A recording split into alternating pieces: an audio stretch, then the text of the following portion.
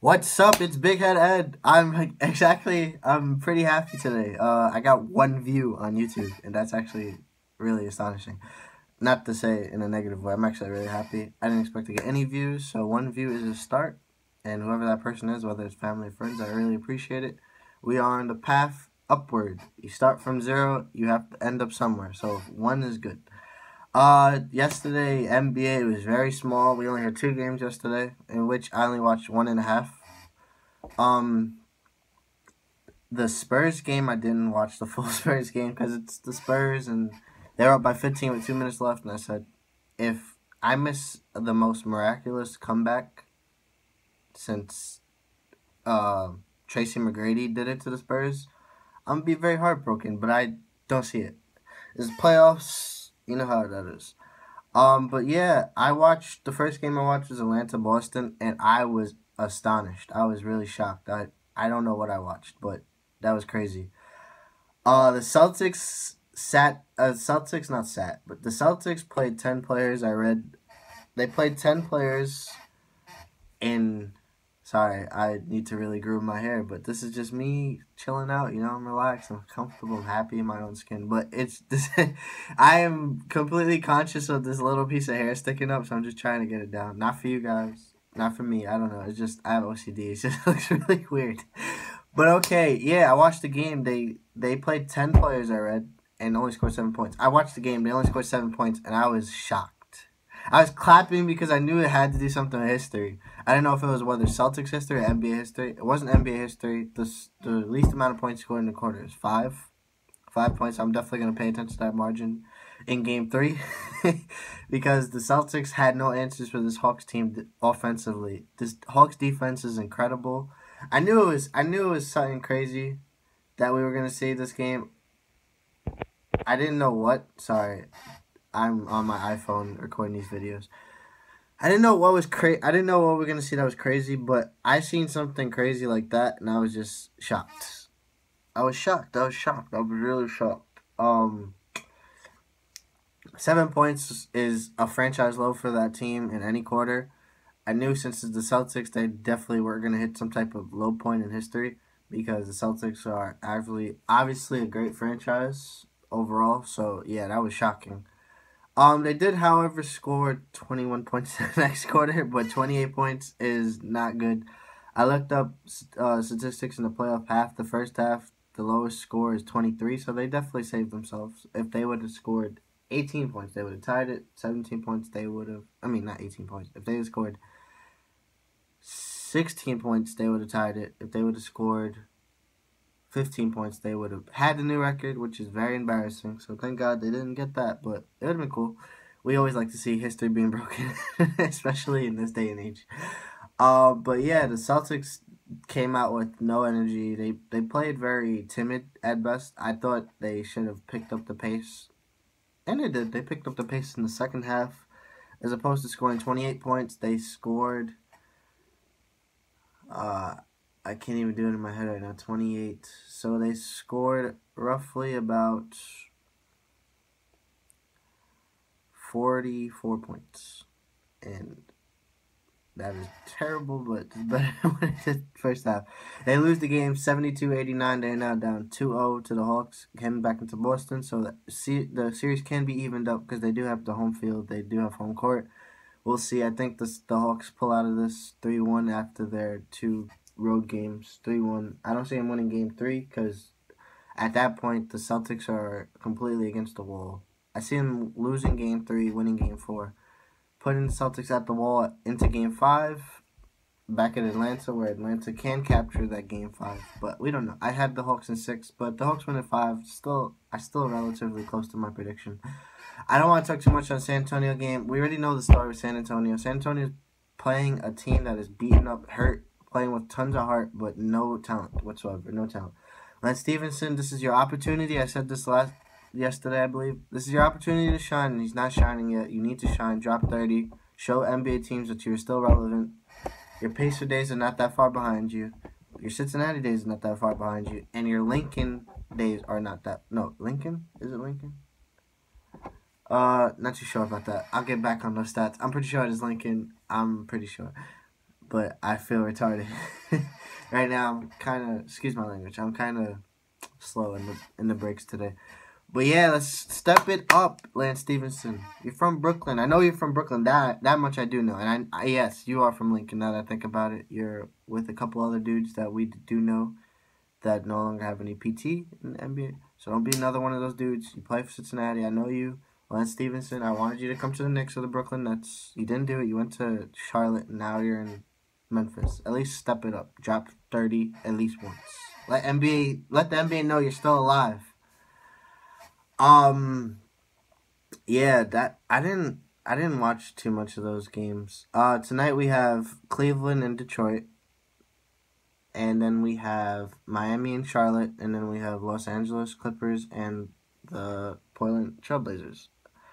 I don't got the home sweep today. Sorry guys, I don't have the home sweep today. I got the Pistons losing because it's LeBron in Cleveland. But then I got the I got the Hornets evening it up, and I got the Trailblazers evening it up. I don't know. I don't want anybody to sleep on this Trailblazers team. I feel like Damian Lillard's gonna go off. He's not gonna score 65 or 64 to beat MJ's record, but he is gonna drop buckets. I'm afraid to say 50, but I'm going in the 40s direction, and I'm definitely gonna say CJ McCollum. Excuse my language. I have been disrespecting him. I don't even know him as a person. I have no stature to do so. My disrespect is unnecessary. My apologies, my brother. You are in the NBA. You have made it, and I'm pretty sure you're gonna drop 20 to 25.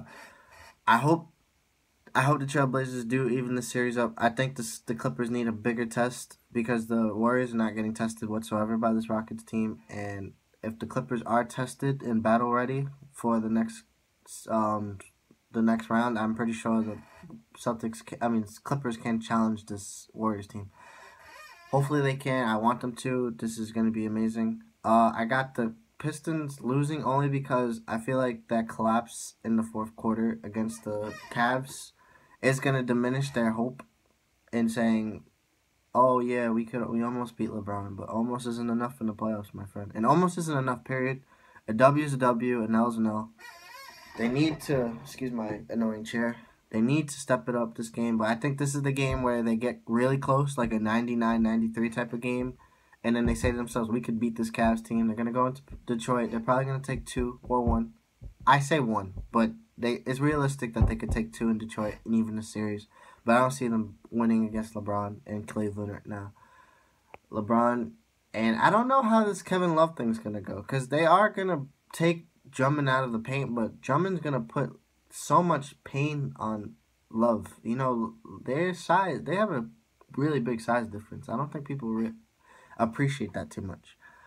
Then we got Miami, Charlotte. I just think Charlotte isn't that team that gets beat by 32. They're not that team. They have a lot more respect for themselves. I think Kemba Walker didn't come out to play too much. I don't think Courtney Lee did too much I think their backcourt is gonna have to step it up big time. Excuse me. Their backcourt is definitely gonna have to step it up. I see them winning by like 4 or 5. This series is not gonna be too close. I have Miami in 6, like I said, but I don't have Miami in 4. No way. This Hornets team is really good. Their ownership or GMship, whatever you want to call it. Michael Jordan has some say in that. Michael Jordan does not pick scrubs off the street. He does pick up NBA players. He has Jeremy Lin on that team. Jeremy Lin is not a fluke. People still believe he is a fluke, but he does have shimmers and shines of what he used to do in New York and what he used to do with the Lakers. Because he did drop some 20-point games with the Lakers. And that was his biggest moment to shine. And the market did him dirty. We'll see. Overall, I got Cavs, Trailblazers, Hornets. I think I'm gonna get upset. I hope I don't go 0-3, but I think I'm gonna go 1-2 or 2-1. 0-3 would be terrible. Right now, my overall record is, I'm trying to think. I was 8-3. I picked both home teams to win, so I'm 10-3. 10-3. That's not bad. That's definitely 7 games over 500. Let's go for 13-3. But I'm pretty sure I will be 12-4 tomorrow. I hope. Other news. There's beef with the Dallas and OKC. I'm gonna make this video to 12 minutes. OKC Dallas beef is really corny. Charlie Villanova or Villanova. I don't know how to say his name. He's a bench warmer. I don't know why. No disrespect, bro, but you are a bench warmer. You do play 12 to 15 minutes. You haven't played more than that in the last 5 years. I don't know why you're disrespecting Russell Westbrook, but I understand there's pride involved, and he's a prideful player. He's a tough guy. He's a UConn player. I have respect for him. But come on, man. They're just kids. They're playing the dance, and who cares? It's like, I understand you want to dance on the club floor, but Russell Westbrook will be dancing on the court. As what I mean is he's gonna be dropping buckets and crossing dudes up. You just field somebody that doesn't need that right now. Like, he's gonna destroy Mavericks next game. You just gave him you gave him a reason to crush your team. And I don't feel like that was necessary. But I do respect how he said, KD's a nice kid. I'm not going to bother KD. I respect that a lot because KD is a nice kid. KD's trying to bring this, like, shadiness to his character, but he's not a shady dude. KD's a nice guy. He's been on all the commercials where he shows support for women, cancer, and all that stuff. He's a great guy. KD's awesome. I love KD. I have a lot of respect for him. He's not this dark, shadowy guy we have to see. The media has portrayed him in such a negative way. They always dissing him and stuff. KD, just let it go. Just turn off the TV. Shoot buckets in the gym. They ain't in the gym shooting with you, bro. I have so much faith in you. I know you're gonna beat this Mavericks team. There's no doubt about it. You lost one game. You had one bad game. Just step it up. Show them what you got. Because I definitely have you in my top 5. I'm gonna post that video soon enough. My top 5 players, franchises, and teams. Teams and franchises are 2 different things. This is Big Head Ed calling out. I'm going to make that video. You'll see.